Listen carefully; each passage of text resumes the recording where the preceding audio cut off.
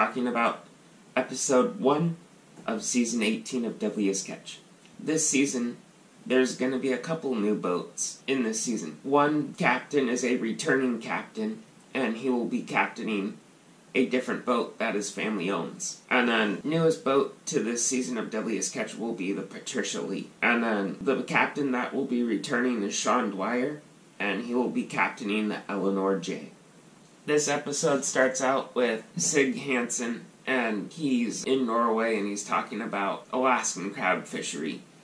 All the captains are going to have to scramble to get quotas for golden crab, cod fishing, Dungeness crab, and other species of crab. The golden crab fishery is a very rare fishery because it's not been profitable.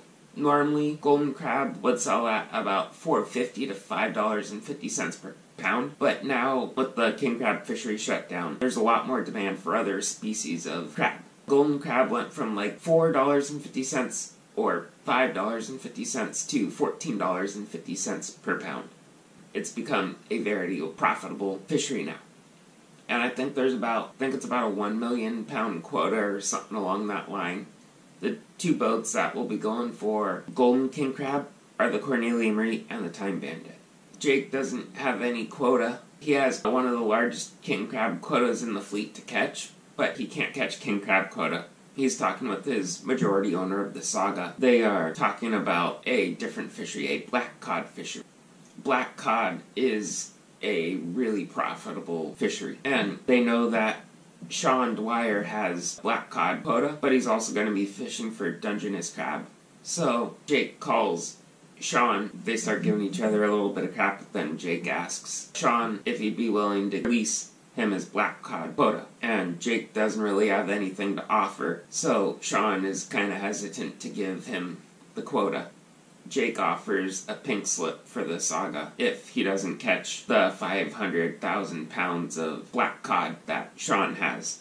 In monetary value, that's about $2.5 million, and that's about what the Saga is worth as a boat. So, he's putting the Saga on the line if he doesn't get the quota caught.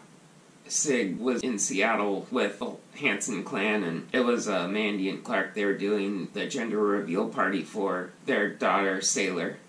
After that, family goes in and talks about what they're going to do to survive this shutdown of the king crab fishery. And Manny suggests, why don't we fish in Norway?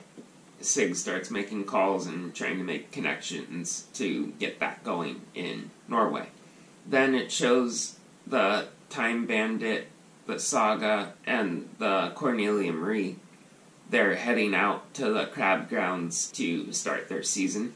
Then it shows Captain Keith in Seattle talking about the Wizard going under a huge refit because last season they got their wheelhouse windows blown out, so they needed to do a huge remodel on the Wizard. He's talking about that. Then it goes to the Northwestern, and Sig gets a call from a contact in Norway. This guy owns a boat, and it's not a crab boat, but I think was like a Coast Guard vessel or something along that line in Norway. Owner of the boat is like, I need you to come like right now so we can start this. Sig's like, I'll be back for Paradise season. He's gonna go and fish king crabs in Norway. Then it goes to the Summer Bay, and pretty much all the captains are at a memorial or crew members who've lost their lives at sea. They have all the captains and some of the crews of Deadliest Catch at this memorial to honor Todd, who was lost last season because he got injured from a pot on the Patricia Lee. And the captain of the Patricia Lee is Rip. He's there, and they're all honoring Todd.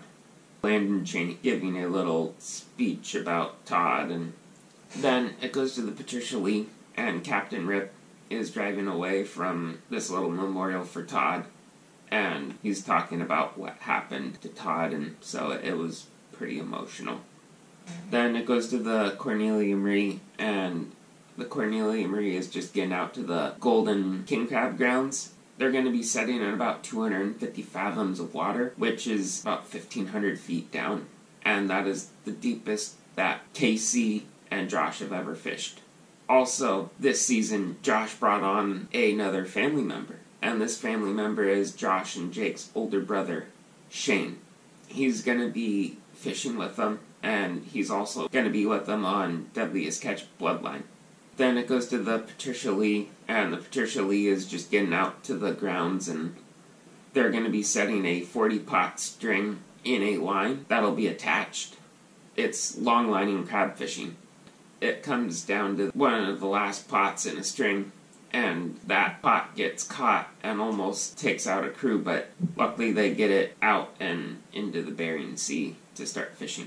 Then it goes to the Saga, and Jake has never done long lining fishing, so he's starting to set the gear out, and it's the second pot they're setting out. Mac White, he didn't raise the pot launcher fast enough, got caught on this roller that's on the side to let the line go out without chafing it and ripping it, and the pot rips that off, so the crew has to fab up something really quickly for the rope to be guided so it won't get cut off.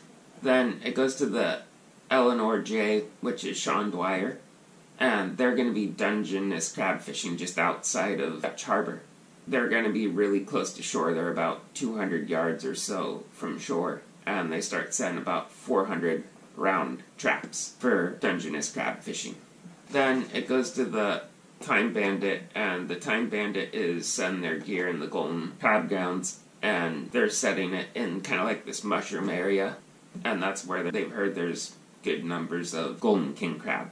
Then it goes to the Cornelia Marie, and they're still setting their gear in those grounds. Sig is just leaving Dutch Harbor for Norway, and Wild Bill's in the airport to go get the summer bay from Homer, Alaska. Sig and Wild Bill are talking for a little bit, and Sig's like, I'm heading to Norway to start King Crab Fishery there. So Wild Bill's like, let me know how you do, and maybe I'll get there at some point.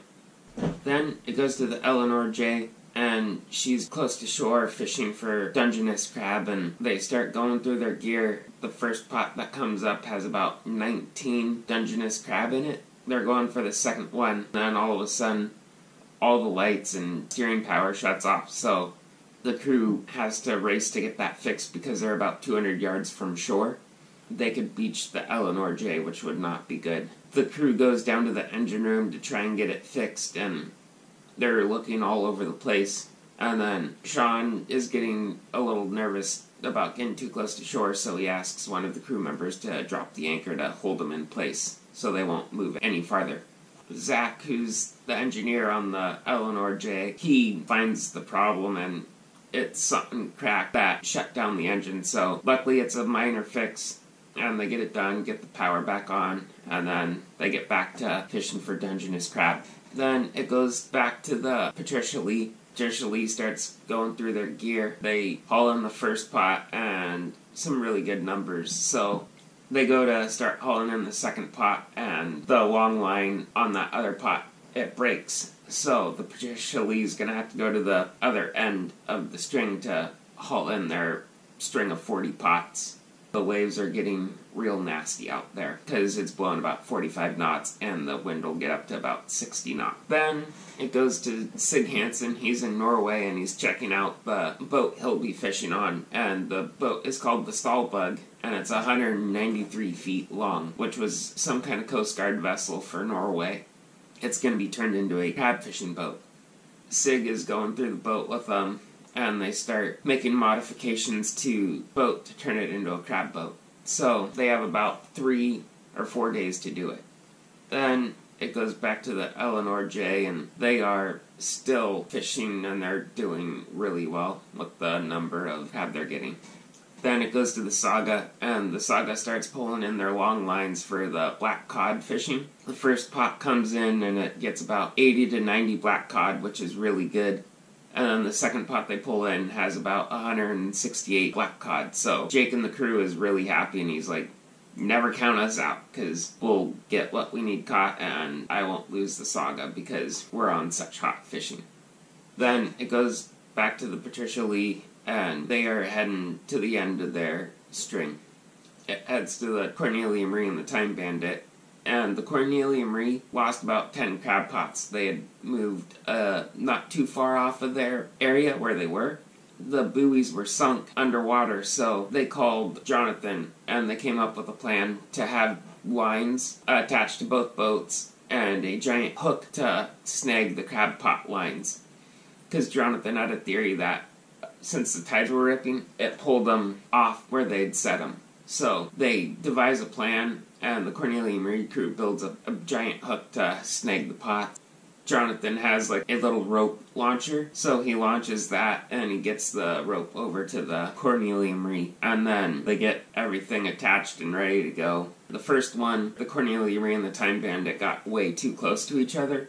Jonathan started pulling away from the Cornelia Marie because if he didn't, they were going to hit. The first line snaps. So then they redo the process, get it ready, and start going. Each pot is set about 2/10 of a mile from each pot. They get all 10 pots that are missing, and cuts the line off the Time Bandit, and the Cornelia Marie crew hauls in the 10 buoys for their pots and get them attached to the rail so they can pull in the pots and go through them. After that, it shows the captains talking about this season of Deadliest Catch and them trying to save the fishery, and then it shows some things that happen during the season of Deadliest Catch. I hope you guys enjoyed this video. Don't forget to hit the bell icon down below so you can be notified when I upload videos. Also, please share this video with your friends and family. And don't forget to subscribe to my YouTube channel, and don't forget to smash the like button.